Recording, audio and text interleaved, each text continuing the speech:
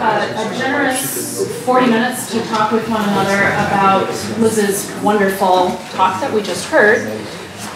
We've been asked if we could perhaps stand for some of our comments just for ease of seeing and hearing, but we will also feel free to sit down as the need arises. There is a lot to engage here.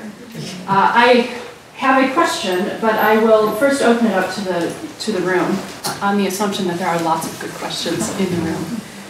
So does someone want to get us started with an inquiry for one another or for Liz on the basis of what we just heard?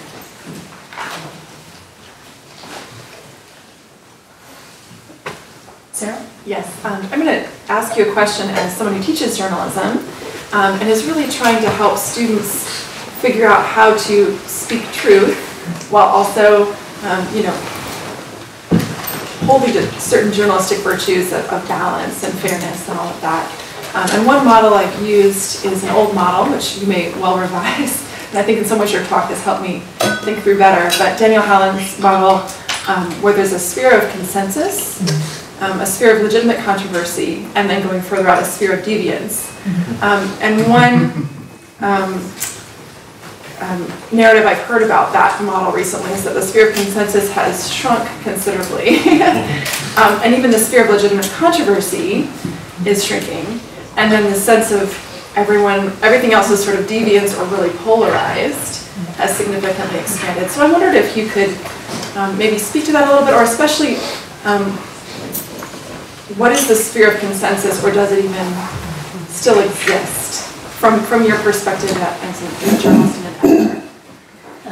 That people still generally think that all of the core principles of liberalism are good. So everyone says that their side is on the side of freedom. Everyone says that their side is on the side of equality. Everyone says that their side is on the side of just being reasonable. The problem is, it's almost that those things have been reduced down to just elements of pure language, right? That what underlies them is vastly different in each case. And in some cases, these are old controversies. You have equality of opportunity, you have equality of outcome. You can use equality to describe both, but you're dealing with radically different ideas. And then part of it is that political capabilities have changed. And then part of it is that democracy is more and more a mass thing, right? I mean, so the filters are all off. So I think the sphere of deviance, I mean, anytime you add more people, you're adding more deviance. And anytime you add more people, you're reducing consensus, right? So I mean, now that we truly have a real mass democracy, I think it makes sense to have a shrinking of that sphere of consensus. Rawls talks about overlapping consensus. And I think another, just sort of facet of human beings is that they're kind of ornery. And they get together, and even when they agree, if there's something inside you that says, like, I'm not being agreed with in the way that fully recognizes what I mean, that bothers people, and it gets frictive. And I think it's one of the functions of having public reason be kind of an unstated and submerged thing, and also having this sort of comprehensive doctrines of the capital T truth is also sort of unstated and submerged. So I think there's internal and external friction that kind of extends from that.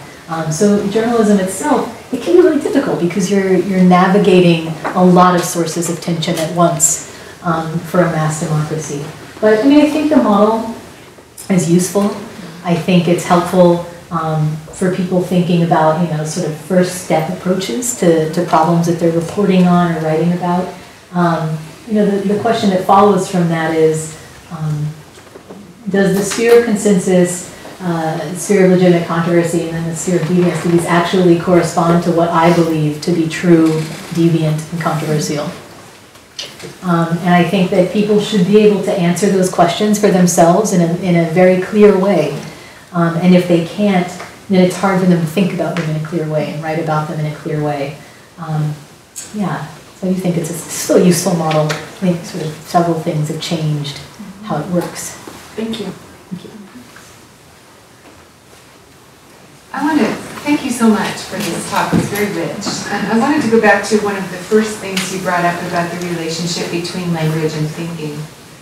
And when you talk about people articulating their foundational beliefs, for instance, it has seemed to me that there are a lot of the words that any of us might use to do that have become so loaded and spun and battered and abused that they almost have to lie fallow for a while. And so I wonder if you could say a little bit more about strategies of reclaiming older language or refreshing newer language, or kind of inventiveness and subversiveness that needs to go into even finding the language to do what you say would be healthy for us to do. Yeah, so one of the, I certainly know what you mean. One of the ideas that, one of the words that comes immediately to mind is evil. Yeah. And so I use evil when I mean it. And one of my friends is sort of, someone who is another writer that I respect quite a bit. So it does make sense to use evil. This is a Bush era term, right? I mean, the axis of evil and the terrorist of evil and everything that's bad is evil. Can't we just say this is harmful? And I thought about it, I turned it over, and I came up with no, we still need to use evil for a couple of reasons. One, because I mean something by evil that isn't encapsulated by harmful.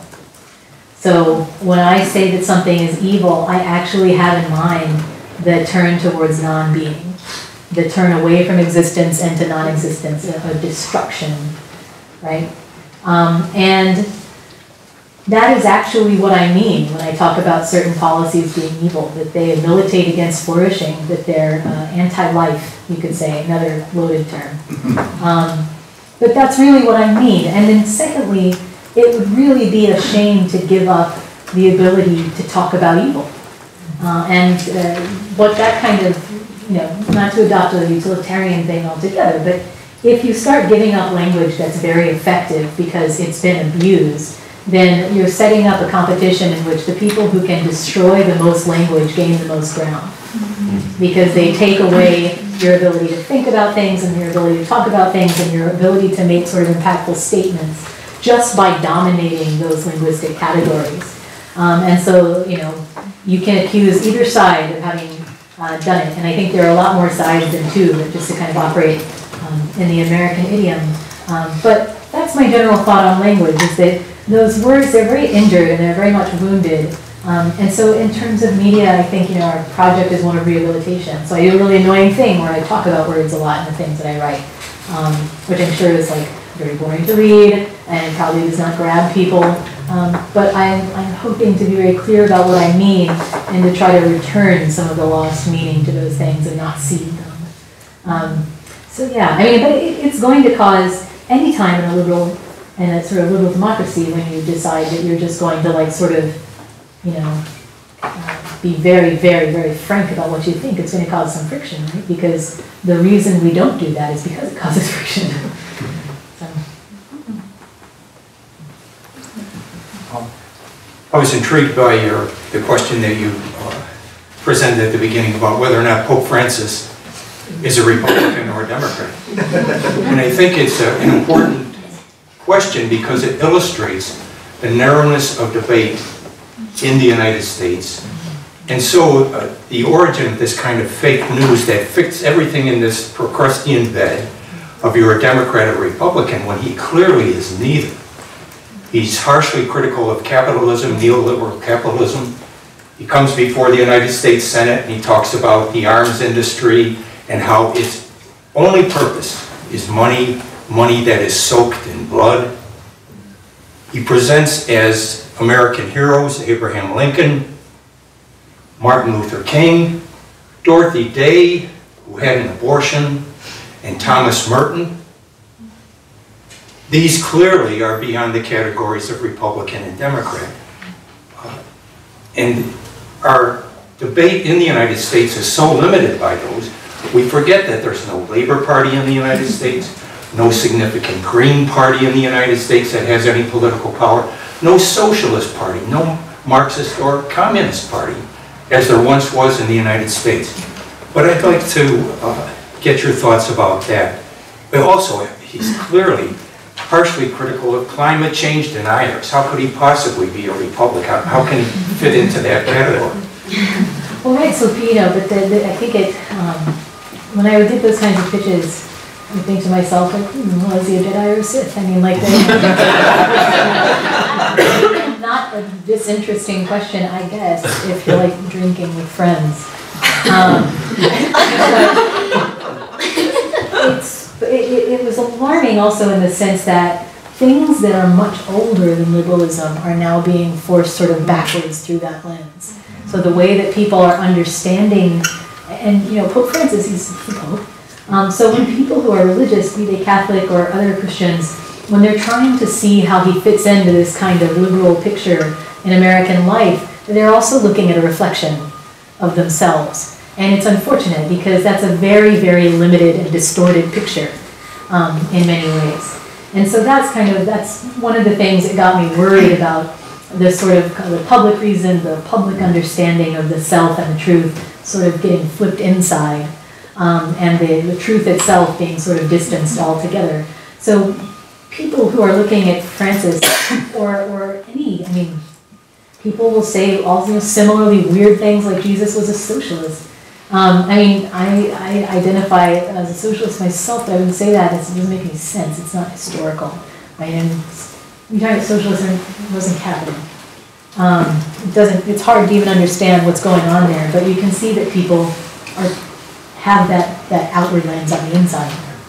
And they're trying to understand things which are, eternal and profound truths through a provisional and limited lens. And that's very disturbing to me.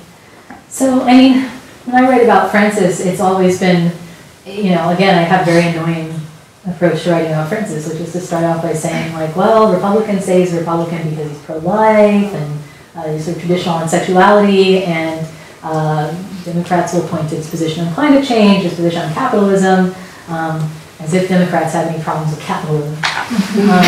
But it doesn't make any sense. It's like trying to go into how Julius Caesar would have voted in the Democratic primary. Once again, I think you can do it, but you're going to get less of an understanding than you would if you didn't adopt that frame. You're going to know less truth. And so that's kind of been the frame that I've tried to adopt. If the United States did have more parties, I think we would have better discourse. I think people are pretty tribal by nature, and they're very they feel very attached to their political groups. So I think a lot of what the media is sort of theater for catharsis about your group. So you're like, yeah, my people are fighting their people, and we're winning today, and they might win tomorrow, and people who speak for me and my group, they make cool quips and zingers and stuff. And it's just sort of theatrical in that way. And of course, this is a digression, but it's for people who don't actually have any control to feel like they have some power. And so that's a whole another discussion, but it's hard to even start broaching that side of things unless you can first straighten out what do you really think the truth is about people, about reality, about the world, about politics. And so I raise those questions as much as I can. And people feel like they already know the answer, but what's really interesting to me is, especially in interviewing people, when you actually ask them questions like that, they usually don't. I debated a guy, Brian Kaplan, who's a professor of economics at George Mason University, he's a libertarian. I debated him at LibertyCon. I represented socialism, he represented capitalism. We had a debate in front of about, I think, 500-something libertarian college students. It was a lot of fun. I got the opportunity to ask him one question, and I asked him, how does a thing come to be property? He didn't know. Oh. He was able to generate some things. He was able to, there's it seems to be kind of good and helps things function, and I have a sense that there must be, a lot of cultures say there's property, and so that this is on the spot intuitional generation. You should have known that a long time ago if you're a libertarian, how you acquire and what property. Is it a metaphysical relationship? Is it a relationship between me and you? Is it a relationship? Is it in the nature of the thing? Is it an ontological quality? And these are the kind of things that, if you read ancient literature, people spend a lot of time on, which is weird because they'll start off with as you know, everything is triangles. But at least they're starting from the top. And they start at the very, very basis of the thing, and then they cycle upwards into more and more particular questions, which I think is really useful and could be done a little bit more to avoid the narrowness of those kinds of categories, just Democrat and Republican. Although a multi-party system wouldn't necessarily address the gap between... No. You could have multi-party liberal democracies with similar problems. Yeah. I think a multi-party system might take the pressure off a little bit. because part of the tension is intra-party, right? So like you have clearly like right populists, and then you have what every other country would call liberals.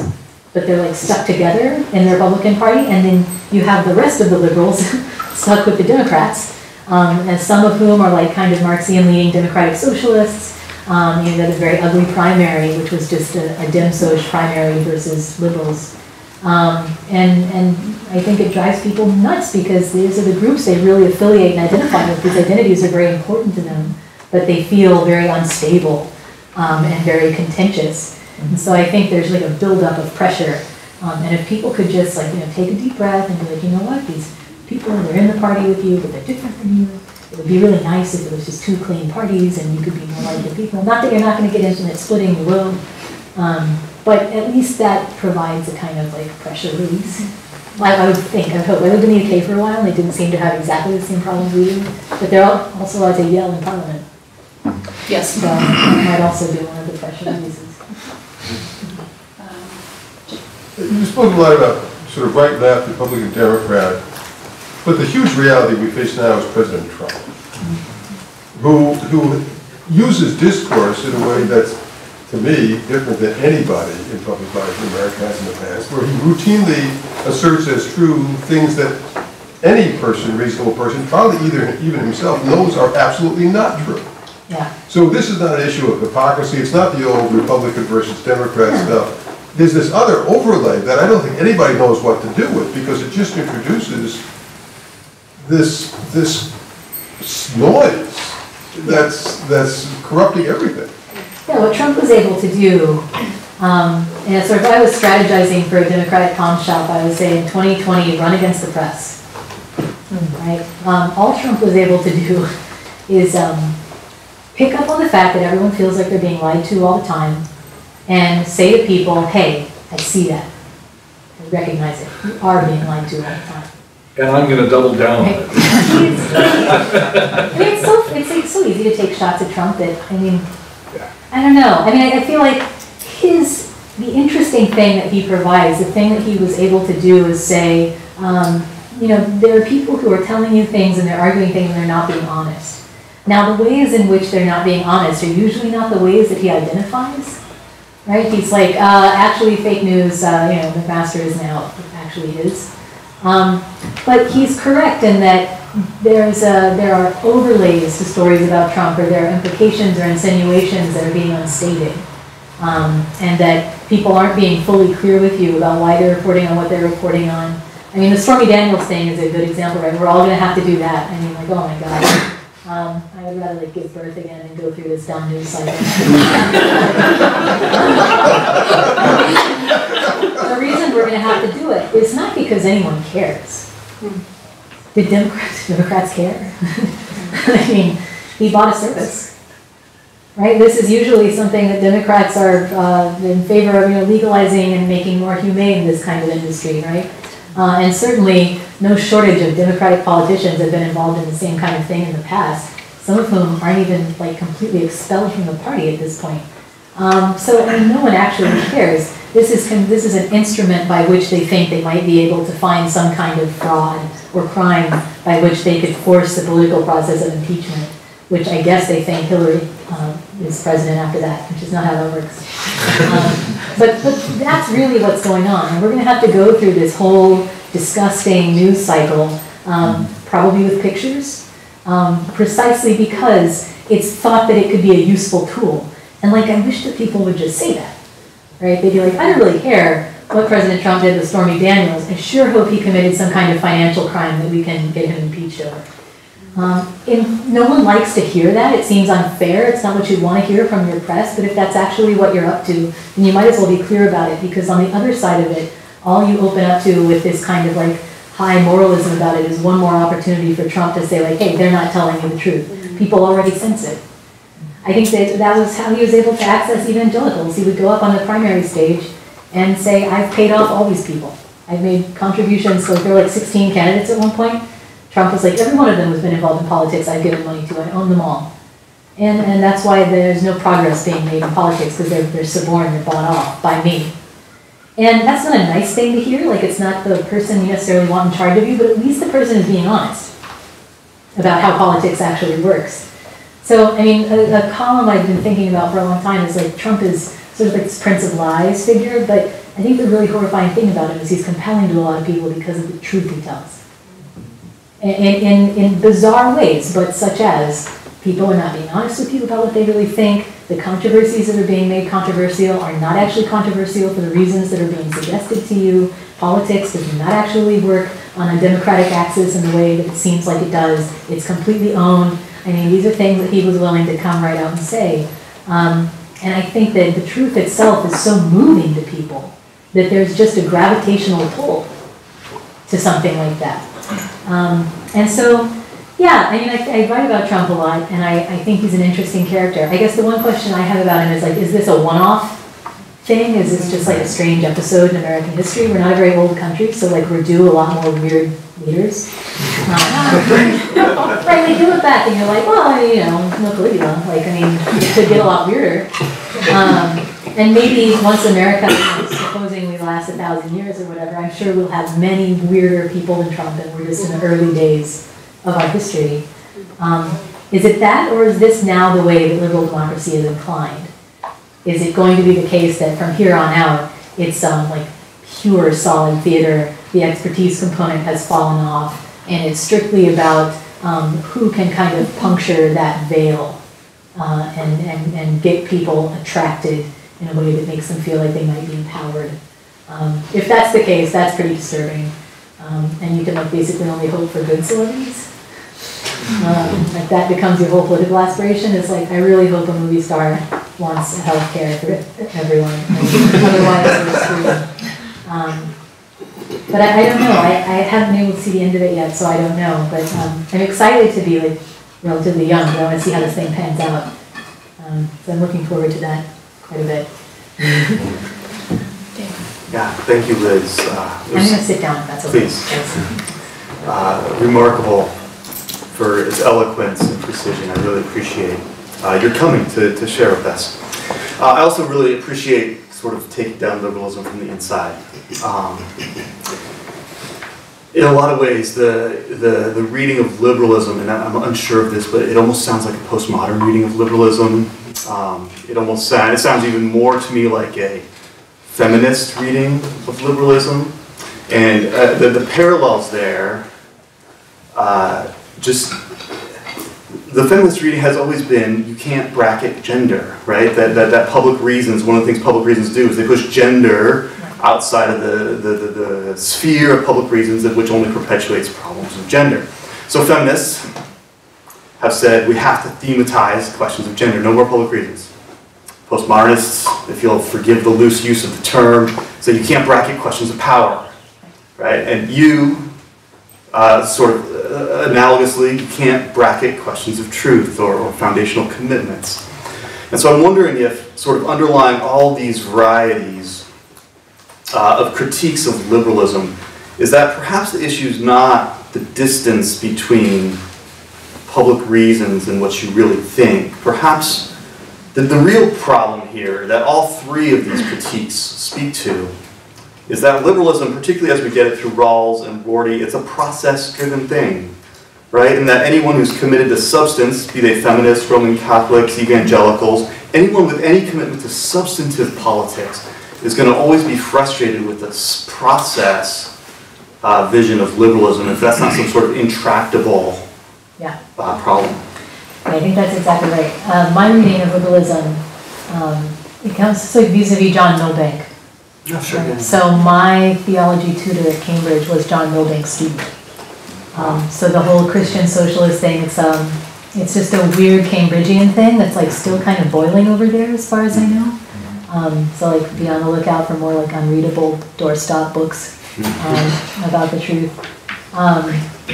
So that's kind of like the way in which I got my brain permanently broken, where like you can't interact in public life in a normal way anymore, because like once you see liberalism, it's always in the picture, and like you're trying to engage in public reason, but you know that you're like doing kabuki. And so like I don't think that most people who write about politics are aware of that, but I am. So that's why my stuff is like unreadable. I think that the proceduralism of liberalism, yeah, I mean it returns to that problem of truth, right? That the first substantive commitment of liberalism is no substantive commitments. However, it's lying about that. And I think that's what Bruenig gets at really well, is that Rawls tries to distinguish between political liberalism, which has no substantive commitments to truth, is sort of metaphysically neutral, as he puts it, and Enlightenment liberalism. Those guys were more than happy to be like, no Catholics, all right? And they were not wrong. They were like, you guys have something inside you that prevents you from doing what I want you to do. And that is, you have a substantive commitment that I disagree with, and I can't tolerate it, and you cannot be part of a liberal society. Over time, liberalism, it continues to liberalize, and so those barriers went away, and we move on from like an Enlightenment liberalism, which is pretty open about its substantive commitments, to a political liberalism that is much more quiet about them, to like a Rorty's postmodern liberalism, which claims it doesn't have them whatsoever. And so all that's left is the proceduralism of liberal governance. We follow these rules. And I think what's so frustrating to people about that, some of whom have sort of substantive commitments, so Carol Pateman's like one of the great feminist critics, a favorite of mine, of sort of contractarian liberalism. What's frustrating is, I'm in this argument with someone and I'm saying, they're saying, I have procedural commitments. I'm committed to a system of norms that I think that preserve peace and fairness and equality. And that's how we conduct liberal governance. And I have to respond like, A, it's not working. It's not actually preserving any kind of consensus. And B, you're not telling the truth. You are not simply committed to procedures. There's more going on with you than you think. And I don't know if they don't realize that, which I think is the case sometimes with certain liberal thinkers. And I think Rawls was a very honest broker. I don't think he was trying to hide the ball at all. I also think he was a very unusual liberal, which is what the communitarians in the 80s, 90s said about him. But there is a truth there. There are substantive truths there. There are conceptions of the good hidden in there that have to be unearthed, and you can't really have an honest discussion about it until they are. So you're in a crazy situation where you're frustrated by the proceduralism, and you also know that what you're dealing with is not strict proceduralism. There's more to it than that. There are substantive commitments. And it's like pulling teeth, trying to unearth them, but also really fun and interesting. And I mean, it's hard because things are so polarized, and people are politics has become very personal to people, not wrongly, but trying to like draw out of people, like, what do you really think? And what do you really, really think? What do you really think? What does that mean? What does this mean? It's an impossible task, so you just have to do yourself. Right? It's like you have this horrible, painful procedure you want to perform, and no one will let you.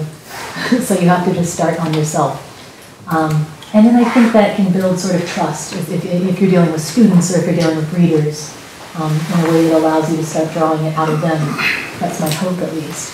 But yeah, I think the procedural element of liberalism is one of the frustrating ones. It's just like not the final boss.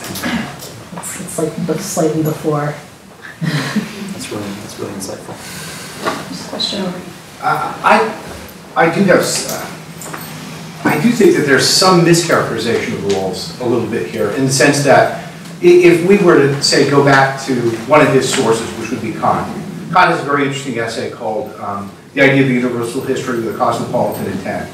And one of the things that Kant focuses on is this need to sort of move liberal democratic societies from what he calls a modus vivendi, a kind of Hobbesian agreement that we make for a society, to what he calls, from a pathological agreement to a moral whole.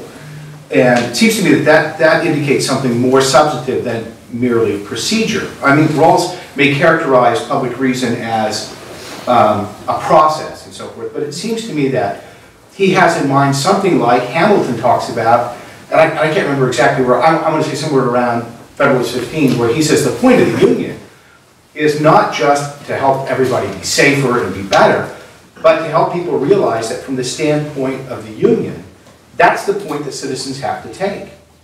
It seems to me that what Rawls has in mind is something like that, to kind of lift us from those narrow sources of interest that guide us on the local and the state level, to also realize that there are some larger interests that govern. I think Lincoln is an example of somebody who sort of trades on this. And so I think, I was just wondering if you'd ever thought of Rawls as having something more substantive than that, given the kind of political history we have. I know, I agree with Blair. I think Rawls is, to the degree that he is characterized as metaphysically neutral by himself, he is not, right? I mean, he has substantive commitments that he himself perhaps is not as forward about. Maybe the finer point to put on it is his distinction between Enlightenment liberalism and political liberalism is less clear-cut than he would have suggested. Yeah, I mean, I think that it's really strikes me odd in liberal political theory to hear about, I mean, so you sort of restate what you're saying, to move citizens to that point of higher consideration of the entire union. Would be or to give them some larger set of interests, right, which may sort of extend them beyond their comprehensive views. Right. Liberal societies have to make liberal subjects to keep liberalism going. And that's that process. So that's what I'm talking about when I say that public reason, just participating in it, it not only changes how you interact, but it changes your insides, right? I mean, it changes your own relationship to what you understand to be fully true, because it gives you this set of commitments and interests that are very high, they're very big, they're very lofty, and they're at a distance and a separation from what you ideally, or not ideally, but what you also might identify as your huge, overwhelming set of interests. So are your huge, overwhelming set of interests the furtherance of this particular political union, the good of the people in it, or does it have to do with your connection to, say, your religious body or your eternal life? You have those two things which have to meet somehow, and they both make the same claims about themselves. Can I have one more follow-up here. So I remember Rand Paul, when he was thinking about running for president, I can't remember whether this is in 2014 or 2015, but he had that interview in which somebody said, well, what do you think about this, about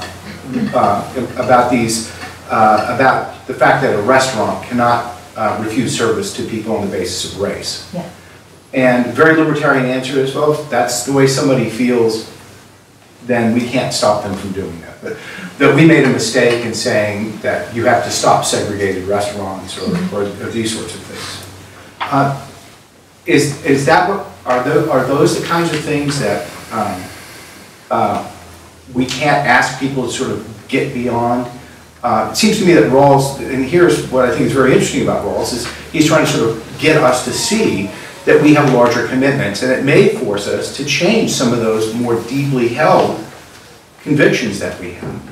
That's part of being a democratic society. Deeply held. So what do you think Rawls' answer would be to the question that was posed to Rand Paul? I think Rawls would suggest that he's wrong. Why? Because I think he would say, look, if you're part of a democratic society and you believe in rights, you cannot deny people rights simply based on the color of their skin, their sexual orientation. People have a right to eat in restaurants. Pardon? People have a right to eat in restaurants. Yeah, in the public sphere. Look, if I don't want to invite them into my house, I don't have to do that. Why? Pardon? Why? If you believe in rights. Well, because I'm not violating their right to, they don't have a right to come into my house and demand that I feed them. But your house is part of the public sphere. I mean, they certainly can't command the restaurateur to feed them either. They have to pay. I don't think that my house would be part of the public sphere. The house is part of the private world. Pardon? The house is part of the private world where Right. you have these other convictions. Right, I understand that. But in the public sphere, I cannot engage in behavior where I would undermine the rights. You know, if I'm running a business, I can't say, look, I'm not going to hire you because you're a woman. Right. Or I'm not going to hire somebody because they're Catholic. So we'll dispense with, we're not talking about legally you can't, we're talking about morally. As a moral liberal subject, you cannot do such a thing as say no black people can eat in this restaurant. But as a moral liberal subject, can you do such a thing as say I'll never have a black guest? In your own home? Yeah. I would imagine you can. But why? I don't understand. That's, I guess, where I fall from Rawls. Mm-hmm. Is I don't see how those convictions which apply to this public sphere. I mean, we know those are very modern distinctions, public and private. I'm asking what it means to be a moral person. And I think that you can be a moral restaurant owner, and a moral restaurant owner would not say black people can't eat at my establishment. And also, that same restaurant owner has a home. And it would be no more moral for them to go home and say, I won't have a black guest. But the liberal order imposes this distinction between public and private, which seems to me really artificial, and it causes people to be at odds with themselves, to think of themselves as home to two vastly different sets of values. But the alternative would then be to say, look, you can't do what you want in your own home. So for example, if we don't think you should have contraception, you can't have it. Well, no, it would say you cannot be a moral person and say you don't have black guests. You are wrong for doing that. But I don't think Rawls is suggesting that he wants to impose those. And I apologize. Oh, no, that's interesting. This is very interesting. I really appreciate it. I really appreciate it quite a bit. These are the things I think about quite often. And actually, when I talk to my husband, we'll often, this is so sad, but we'll be like, you be Rawls and I'll be so-and-so. We'll have a go back and forth exactly like that. You know, yeah, it's role playing. It's like not in the way people do it. Right, you be Rousseau and I'll be Locke, and we'll sort out the civility. And I think that's like a very, very, very useful kind of arguing, because it puts people emotionally in the position of their interlocutor, right? So, and I think that helps bring out, for me, which is why I appreciate our conversation that we just had so much, is because I try to think about how these things kind of impact your interior world. And your emotional relationship to the things that you're proposing and believing and thinking about yourself. And those kinds of exchanges really help. So I appreciate that. And I hope it somehow answered the question. Yeah, and I apologize, because I just realized as I was talking that I was taking up time. I appreciate it. But it's a good conversation that we can continue, but we'll make space for one more opening for a conversation. And sure. Just to pull back from sort of the deepness and be a bit more topical here. Young people in the room, maybe. So when I'm trying to make sense of you know, the Trump era and Trump being president, and sort of these distinctions between you know, the space between truth and sort of this like disenfranchised internal self where you're not being able to maybe express it, and how we move forward and bridge those gaps. In a certain way, I think as a young person, I look towards making sense of Donald Trump being our president as, and I try to get into the emotions and see, you know, what's creating this engagement with this type of person. And so in certain ways, I guess part of me is trying to make sense of it, and maybe I think that a good way to look at it, or potentially a good way to move forward, is you know, for me, I think that maybe it's a good thing that he is president, because it seems as if that is more authentic and true to, he represents maybe more of the thought process and the critical thinking and knowledge base for America as a whole, which is a large, very, very, you know, on a scale, large democracy. And so I think for a long time there's been this disconnect. We've had politicians who've been, you know, basically, what I think is that I think that Trump represents a lot of America, whether we like it or not. And so maybe this is a good starting point to say, okay, well, actually, this is where, as a collective, some of our identity and some of our ideas are. And you know, he represents a lot of people in America, and so maybe this can be a moving forward point for other people to engage and say, okay, well, you know, again, he is pulling back the curtain in certain ways and saying this is this and this is that, and so then maybe, you know, with him being who he is and so unabashedly himself, maybe that's a point to engage with and move past maybe some of the veil projections of, you know, like a nice politician who, you know, is clean and smooth. And so in a certain way I'm hopeful, because I think that you know, this will be an opportunity for us to kind of to get more to where we actually are as a whole, and then maybe move forward and develop a more complex engagement with our process.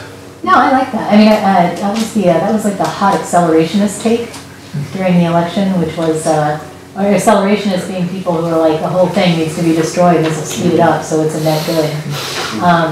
Who are like, these are the most enjoyable people that I read. They're always fun, which is like an undervalued political virtue, I think, being funny and different. Yeah, but I think that maybe the point you raise is that if there is a problem with the way that we're conducting politics, going along to get along is only going to delay the inevitable. And like having some kind of crisis at least puts us in a position to kind of reevaluate. And so, you know, to the extent that Trump it represents a crisis, he's almost like a joke, like something Aristotle would make up to be like, well, if you have just straight up democracy, you'll just get this. And you'd be like, oh, that's not reasonable. But like, actually, yeah. And so it's a point where we can kind of reevaluate, well, democracy, you know, we have this contractarian story about why governments have power, and maybe it turns out consensus is not super reliable. Or not reliable for certain things, or maybe we have kind of elapsed in our duties to form a good consensus, right? People are not best as unmediated moral subjects. They need sculpture. And that's another hard thing to kind of confront liberalism with, but you're going to be, I think, presented in Trump with a set of choices. Right, and you're going to get, you know, so here you've got straight up consent, you've got straight up democracy, you have consensus. You can only keep some of these because it's clear that like keeping them all is causing a situation you really don't like if you're a person who's critical of Trump. And so you're going to have to kind of choose among those things. And so that process of trying to prioritize those political values is one that I find really interesting that Trump has prompted.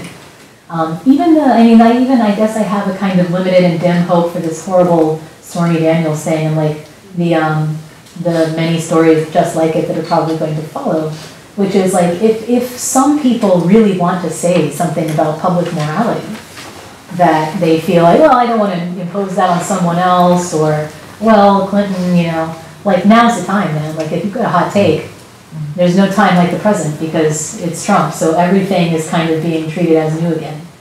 So there's a real opening for kind of sort of avant-garde and unusual interventions into public discourse. And even odd publications are popping. Like American Affairs I like a lot.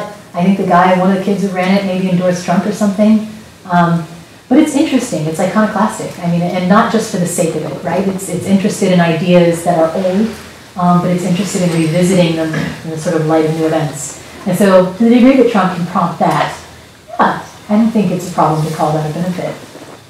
Even if you're a person who's generally very critical of Trump, I don't think it's a problem to call that a benefit of his administration. Well, we have run a little bit past our time, but no, I think most of us would love to run even farther, but we have a schedule to keep to some extent. So thanks Elizabeth.